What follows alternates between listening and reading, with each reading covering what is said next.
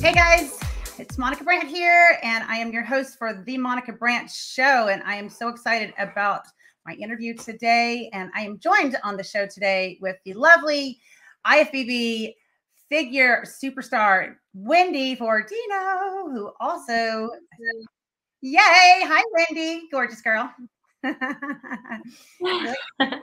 Thank you for joining me today. I'm so excited, as always, to have you on, and just to have you involved in these shows is such a treat. And I know today's going to be a special interview for me, but I think for you too, because you're really going to enjoy getting to know our guest and just to find out who she is and why she's important, and not just in my life, but in the industry overall. You know, I always like to bring in the legendary athletes, so I'm excited to have her on. Yeah, well, I mean, as you know, my whole entire career started after watching your Secrets of Beauty. So I remember her in that. I don't even think I think it was a VHS tape.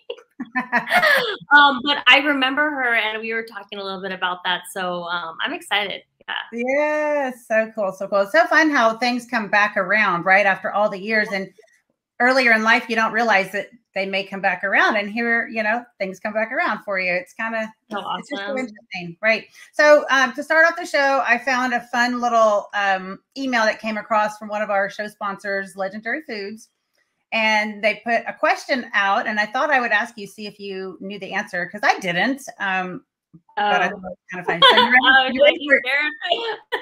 are you ready for a potential trick question? Which has more neck vertebrae, human or giraffe? I feel like this is obviously a trick question, but then it maybe the question is trying to make you think it's a trick question. So they're doing like reverse psychology. This is why this is a weird question, because the obvious answer is giraffe. 2, but the 1, human.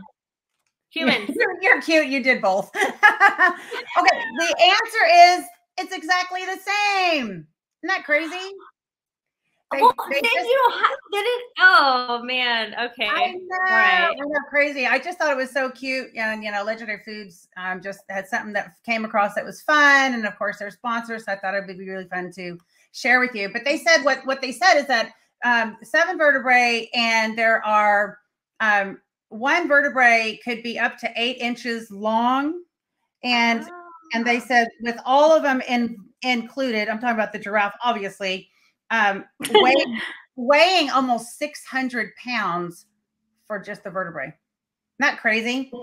So it's like a precursor, like what their next Pop-Tart is going to be. Is it going to be like a giraffe-inspired color scheme Pop-Tart, like pumpkin spice giraffe latte color? I don't know. I don't think so. Now, I think it was just really to get you intrigued by their email, because, you know, that's it. That's what I'm thinking. But I know they have some new stuff coming out in January that we're going to be involved in. So I'm excited about that. And so what do you think? Should we bring our guest in after I introduce her? Yes. Excited? Okay. So this awesome woman is not only one of the top IFBB celebrity bodybuilders from back in the day when I was competing, and we met actually at the gym with the same choreographer, but she's an author. She's a master personal trainer and nutritionist. She actually coaches other nutrition coaches. She's a mentor to them. She has almost 30 years of being in this industry. So she's got a wealth of knowledge. And every time I talk to her, I learn something very important for health. And, you know, when I was getting ready for my show, the Fitness Olympia, with actually, I should feel like I should cut some of this off and send it to her, because Joanne was my my personal trainer when I was getting ready for the 1998 Fitness Olympia, and she's become a very dear friend to me. And gosh, we've known each other for over 20 years now. It's just kind of crazy. So Wendy, will you please help me welcome Joanne 𝗬cie to the Monica Brant Show? Yay! There she is. Hi. Hi, Joe. We have been friends that long. It's a long time. I know, it's like 24 years.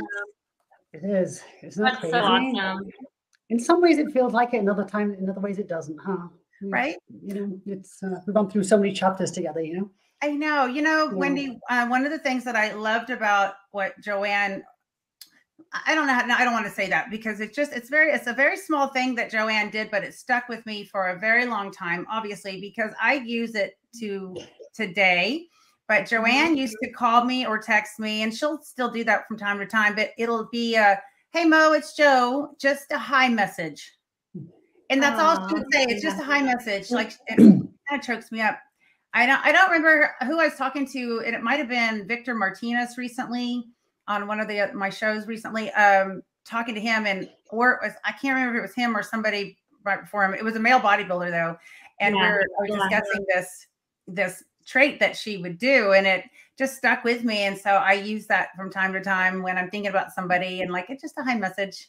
And of course, yeah. And then of course it would come across in Joanne's beautiful too. It's the simple things in life. It's so easy. No, it's so easy to do. You know, every flipping platform you can. People don't realize that. Just take a second, make somebody smile. For a second. You know what it is? It's because in that moment, just knowing that you were thinking of her, that is what means so much. It's like you could be thinking about anything in that moment, but you were thinking about her. And so just saying hi, let her know that. Yeah, it was nice. And the other thing that stuck with me, Joanne. I think I know what this is. What? I think I know what this is. Three's a little number. Exactly. I knew you were going to say that. When Monica would be training and we'd do, you know, the weight to be heavy, I'd be like, three's a little number, Mo. We just got to get three. Just three. Three's a little number. Three's a little number. It's like Ronnie Coleman's lightweight. It's like three's a little number. Lightweight, baby. Three's a little number. Joanne was always so thoughtful about just reminding me, just three more. But mind you, it was like after we had done 50 reps or whatever, and then three. But it was also when you were doing fitness, Mo. It was also with the gymnastics, and your wrists were your neck. I remember I'd have to hold your neck on some exercises when she was doing back. I just held her head because she had just her wrists, and so I'd be like, it's just three more, Mo, just three more. Because I remember your neck especially, and then your wrists were just the pounding they got for that sort of competition, right? Right. It wasn't just the lifting weights. I mean, it was the gymnastics, however many times a week. Well, I think what happened, and just for anyone tuning in, and I know you've kind of followed this before, but Joanne and I met right after one of the Olympias, which we'll talk more about. And then when I was prepping for the 98 Olympia, I was like, Joe, will you work with me? Please train me on, I specifically asked for back and legs. Because and of course, I'm so excited to hear about this whole story. Tell me all of it.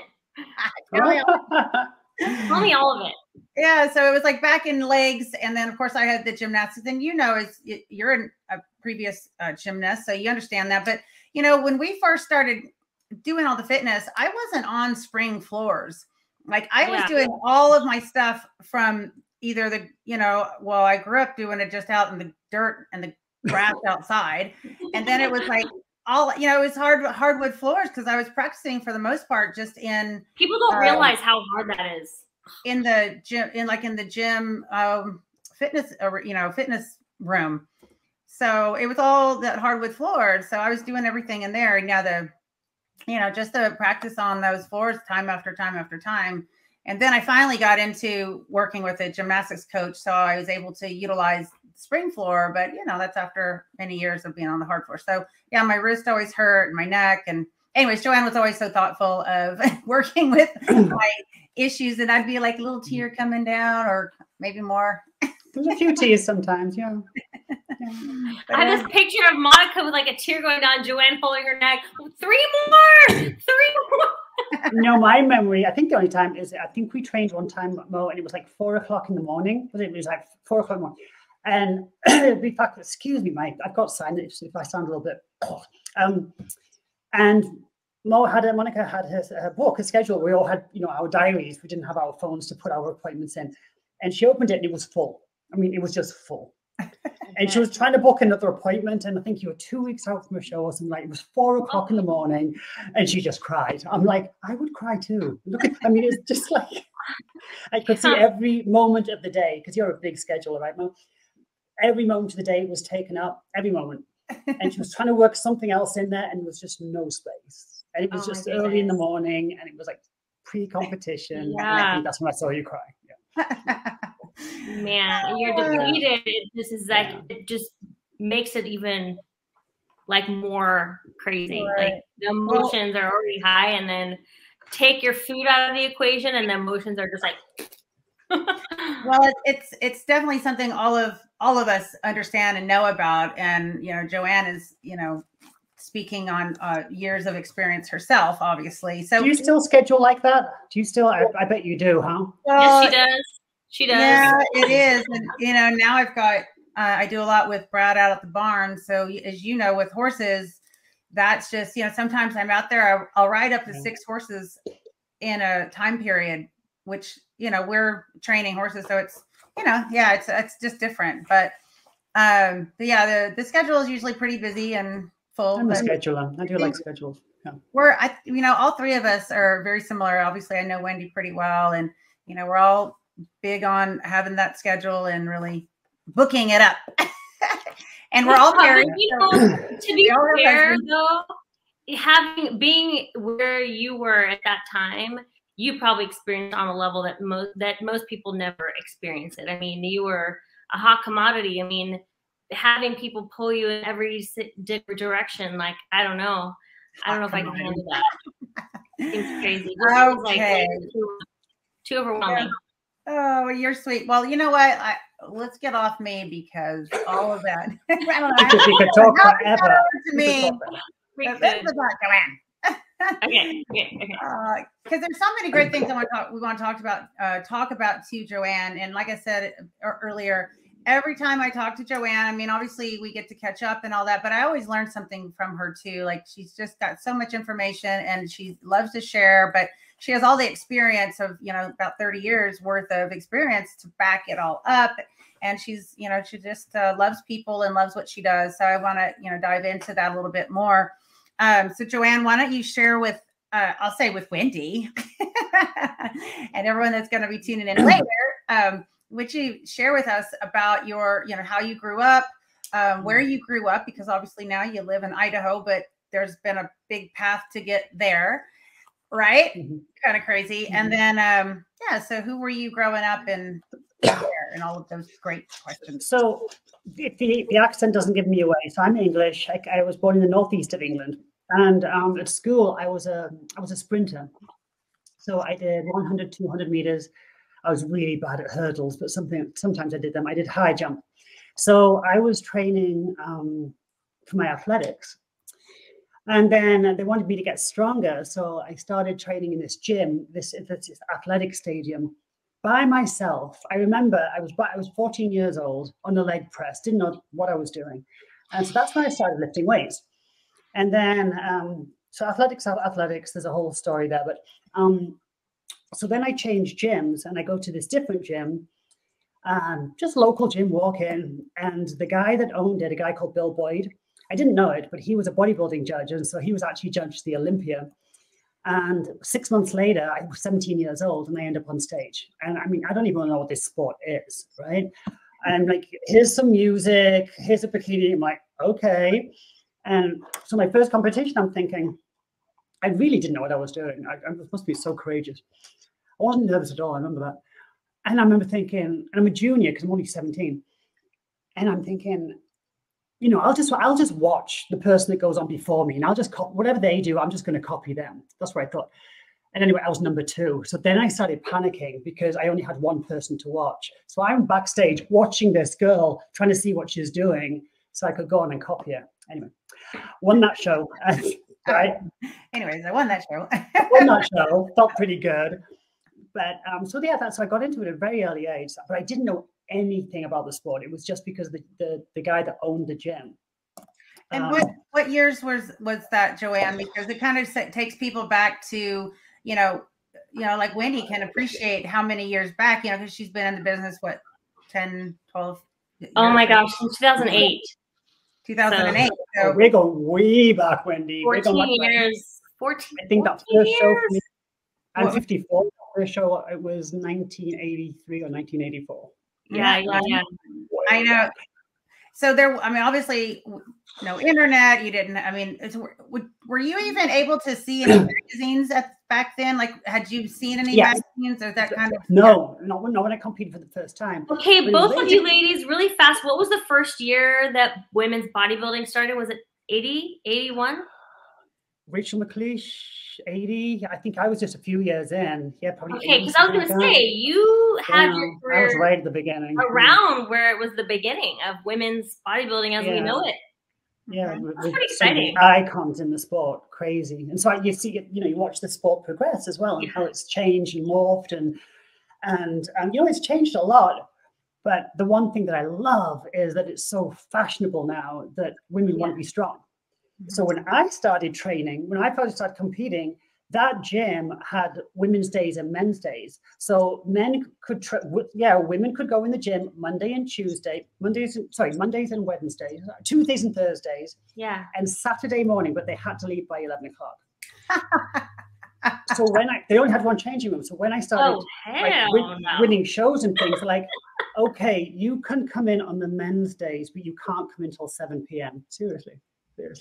That's what it is. Crazy. Nobody did it. Is that crazy? That's like insanity.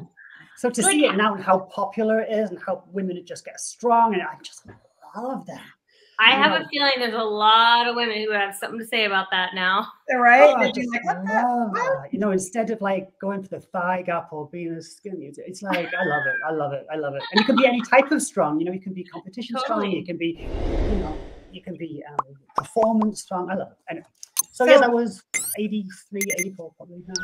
Well, okay, I want you to tap in a little bit about your track background, because obviously about mine, and Wendy also is a sprinter. Oh, yeah, we all have the same. So share about that, because don't gloss over the track piece, because that's a big part of success. Well, I loved it, Monica, but I don't mention it because it's kind of a sad story, and it still kind of bothers me to a part.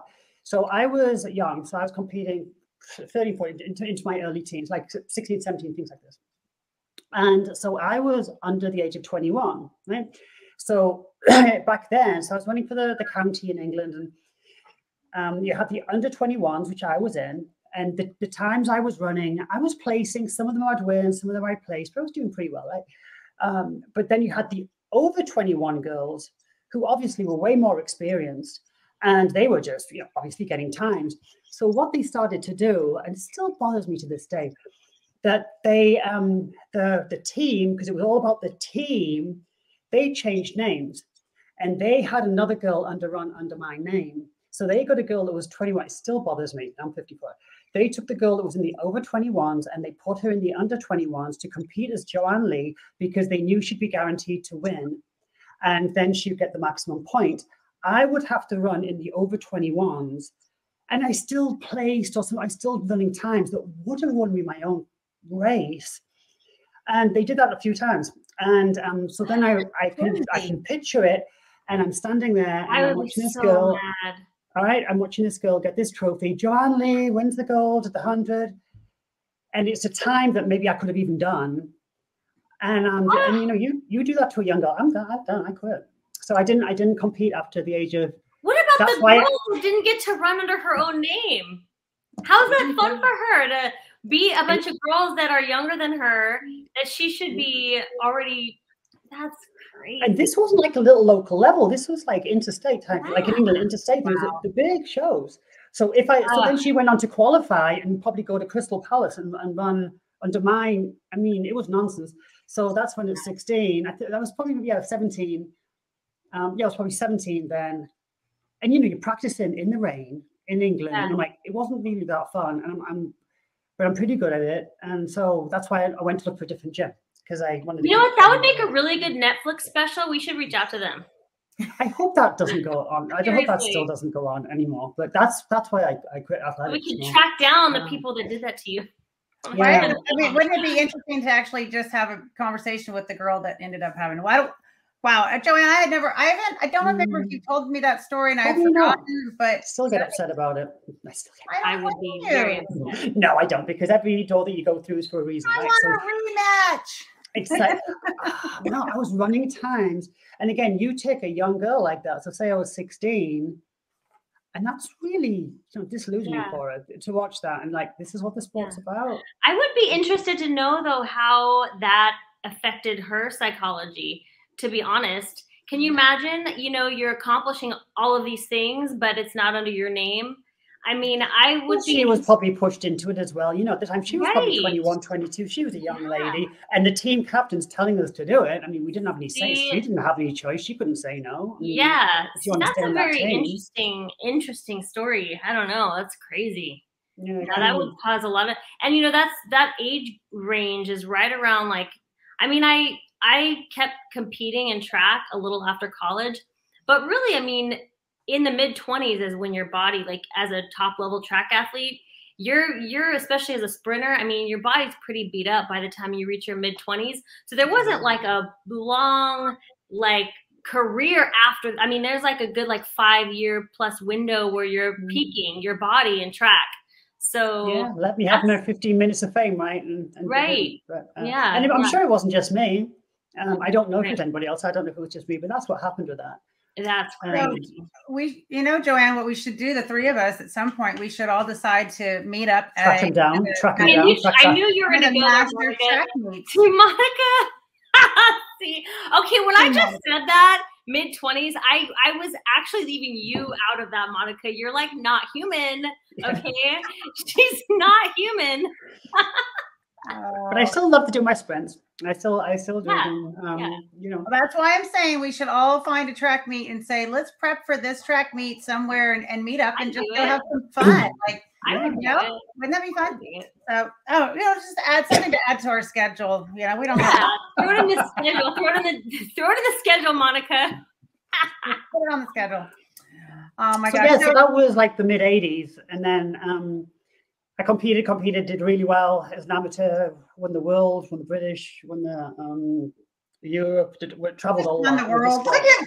As a Europe, as an amateur. Yeah, so that's impressive though. But we were talking about it. So I was an amateur for a long time because it took I had to win the overall British, which I tried many times to win. Otherwise, I didn't turn pro. Only one person a year turned pro. So I was an amateur for a long time. Wait, say that again. Say that sentence again, Joanne, because Wendy's only one person a year turned pro. One female and one male a year. You had to win your weight class, and then you had to win the overall to get your pro card. So one person a year. Those are the days. That's how it should be. Because of that, I got to travel everywhere with being an amateur. It was good because if I had turned pro earlier, I would have missed all the experience of being an amateur. I went everywhere. And, I won a lot of shows and it felt really good. And then I turned pro and I didn't win anything ever again. And what were your favorite? Okay, because this is something that some of the newer generation, I would love for them to hear this and appreciate it. But what were your favorite moments and favorite lessons that you learned by being an amateur and fighting through it for so long before getting your pro card? Well, for one, the camaraderie. You knew who was going to different shows, and you knew who was there, and then your whole gym would go. Like in England, they'd rent a coach, and everybody from the gym would go to your show. Oh, that's awesome! And because you're amateur, even in America, you'd be local, and people could, people could go to local shows. So you had this whole support, and you just, and then you'd end up doing the same show year after year after year after year because you weren't turning pro, right? So you got, the promote. It was just a really, really fun, more intimate. Really, oh my gosh, it was really fun being an amateur in the sport. It really was. Yeah, it really was. And then I turned pro. I think that was 91. Back then, more, I don't know if more just random people, maybe not people that just were watching people compete, that knew someone on stage was it more the community would come out even if they didn't know somebody on stage, Joanne? Or the whole gym would go. The whole gym would go. They'd organize it. Awesome. The gym owners would hey, the show's on. Everyone's and everybody would go. You just have dope bloke from the gym that just worked out, and everybody would go. It was so much fun. So it was very different. And I'm glad I was an amateur for that long because. For one, you get to do really well. If you're good in the sport and you're moving up, you get to win a lot of shows and experience a lot, and you go up the ladder.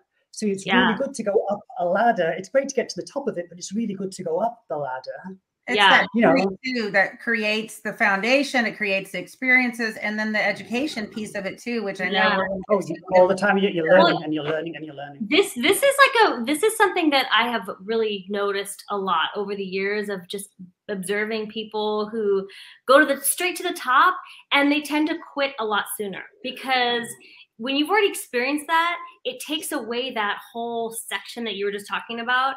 And it's really difficult to go from here and then go from here and have to fight your way back up. It really deflates people. And I feel like a lot of the confidence is built in that journey, you know, in that climb, you know, having to like lose and go up and lose and go. Like there's so much built there, you know, it's and the lessons you learn. It took me 10 years to figure out my diet. It took me 10 years to figure out what actually worked. If I'd have turned pro after 2 years, I wouldn't have had a clue what I would. I mean, it takes a long time. Somebody can write your diet and do all that, but it takes a long time to figure out your body. It takes a long time. I'm just now figuring it out. And I've been at this since 2008. And I'm just now going, oh my gosh, like I'm learning so many things now that I just look back, like, I mean, 10 years ago, and I'm like, I had no clue this, and this. I mean, I really do truly feel after all this time, I'm just figuring things out. That's true. Yeah. And we can continue learning, and then we get older and, you know, different chapters of our life bring new lessons, and that's learning as well, you know? Yeah. So Joanne, just to kind of touch on this, because I always like to find out from my guests about kind of like their family dynamics. Were your parents encouraging you in sports and then bodybuilding, or were they like, what are you doing? This is crazy. Like, how did they influence you one way or the other, or did they? I come from a really great family, cookie cutter family, right? They're all in England. I go to see them tomorrow. I think my mom was like, what? I mean, it was a new sport. Nobody even knew it existed. Yeah. My dad used to be a powerlifter, so he always thought it was really cool. Yeah. I remember winning the Junior British. So I was 21. I eventually, because it took me 3 years to win the Junior British. So I won the Junior British, and I came off stage, and my dad was just like, I am so proud of you, Joanne. I'm so proud of you. And then I remember winning the overall British when I got my pro card, and my mom and dad were there, and I was, how old was I? I was 24 when I got my pro card. Was that right? No, maybe older. I forget, whatever. And my parents were in the audience, but I hadn't seen them for a while because I was living in a different part of the country. And I went up to see my mom, and she looked at me and she just burst into tears. She just burst, and not in a good way. She was just like, oh my, because I was like a screaming skull. I was just like, God. And my mom just like burst. We all get that way though when we're dieted down. Mom, it's only for today. It's only for today. Yeah, it's crazy. Yeah, the diet face is real. Like, I'm like, she's back. You know, the first diet I did. So I'm 17 years old, and the guy that owned the gym, he gave me this diet, and it was 800 calories. And I was 17 years old, and I was built like a boot. I was built like a bootlace. I mean, I was a skinny kid that had managed to put some muscle on. 800, and this isn't, I'm not blaming him here. I think this is all we knew back then. Like 800 calories for 3 months. And he said, and if you can eat less, do it. That's what he said to me. Wow, that is such a guy thing to do in the 80s. I did it once. I did it once. Man. And I felt like, maybe I'm not going to listen to that. But it's not his fault. That's just what people really didn't really understand the diet, you know? Culture, actually. You know, like it was definitely not like culturally established. I won't say accepted, because I don't think that it was really, I mean, you're like you're paving the way for a lot of other women and doing this. Not like women just weren't really building muscle back then. And so men, you know, what do we do with women? Like, what are we supposed to do? Like, I don't think that women are meant to be thin, so make them do this, right? And and I think there was the knowledge at the time that, you know, 800 calories seemed like, you know, plenty of calories for women, because people didn't have the same level of knowledge that they have today. So it wasn't even like a misogynistic thing. It was just where we were with the culture. So you're not criticizing him. Yep. Yeah, totally. And then by the time I was doing the Olympias, I think I was eating 2,800 calories for my shows, and with 50% carbs. That's what. And now you see, now what I know now, I wouldn't do that diet either for my shows now. I could have looked so much better if I'd known. But anyway, that's what I was doing back then. Well, what would you do now? I would do much lower carb, and I would do carb timing. Instead of carbs with every meal, I would do carb timing. I would utilize them. Mm-hmm. Yeah, it's the timing of them and the transportation of them. Now I know more about that. I wouldn't have had to do so much cardio. But, although I didn't do that, I really didn't do that much cardio in an hour a day. It's not crazy like the stories I hear now.